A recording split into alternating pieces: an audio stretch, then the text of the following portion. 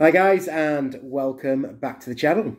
So it's another unboxing from the Masters of the Universe today, and it's one of the Origins figures. It's one I ordered from the Mattel Creations store. I was getting an order, so I thought the shipping's going to be quite expensive, so let's pop something else on it. And luckily they had one of the Origins figures I didn't have, so I thought we'll pop that on just to take advantage of the postage. And this has come today. The other item I have ordered hasn't quite come yet. There was shipped separately, so well worth taking advantage of that shipping thing. And it's another figure from Series 9. Now, you've already seen me unbox the 200X He-Man. Well, we have got the 200X Skeletor. You can see the other figures in the line. So the only two from Series 9 I'm looking for now is Pighead from the Sunman Wave and Mantenna from the Horde. So hopefully we can get them sooner rather than later. But really pleased to have managed to pick up the 200X Skeletor. So we will get the 200X Skeletor out and have a closer look. So again, just repeating, the 200X was a line of a new line of Masters of the Universe that was released along with a new cartoon of the series in the early 2000s, around 2002 I do believe, and it was sort of like a redesign of the classic characters, but in sort of an up-to-date sort of styling of the figures. So obviously Skeletor himself got a brand new look, as did He-Man as we saw, but it was sort of more like the traditional He-Man rather than the Figure Adventures He-Man that was released some years after the original set. So we will get the weapons out for this Skeletor and have a closer look at him. So there's a bit more detail into this Skeletor. So the Skeletor has got a complete hooded head here, so the hood goes all the way around. A slightly more menacing, evil face. You've got a bit more detailing on the armour, sort of red, sort of central bit.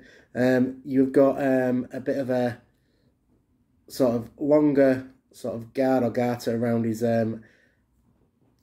loincloth, and you've got these big purple shin guards instead of boots, and you can see his like webbed feet there on the bottom. He has got like sort of the arm guards on both sleeves, both cuffs, sorry, with sort of purple colouring.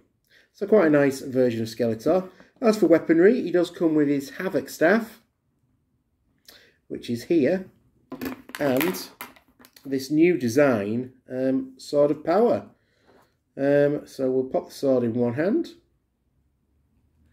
if I can quite get it in.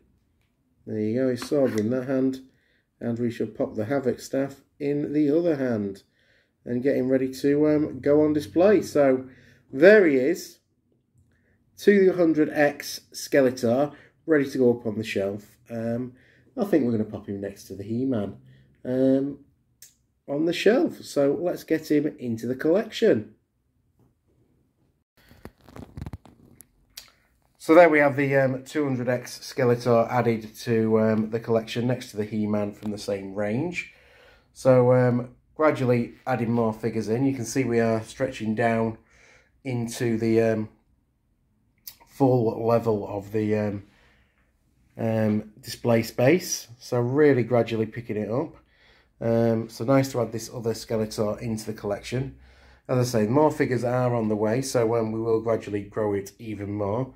But really pleased with how we have it so far. So I'll leave you with this last look at the 200X Skeletor as we go and close out this video. So guys, there you have it, the 200X Skeletor added to the Origins collection. Another one ticked off the list. So we are gradually catching up some of the figures I missed in the earlier waves.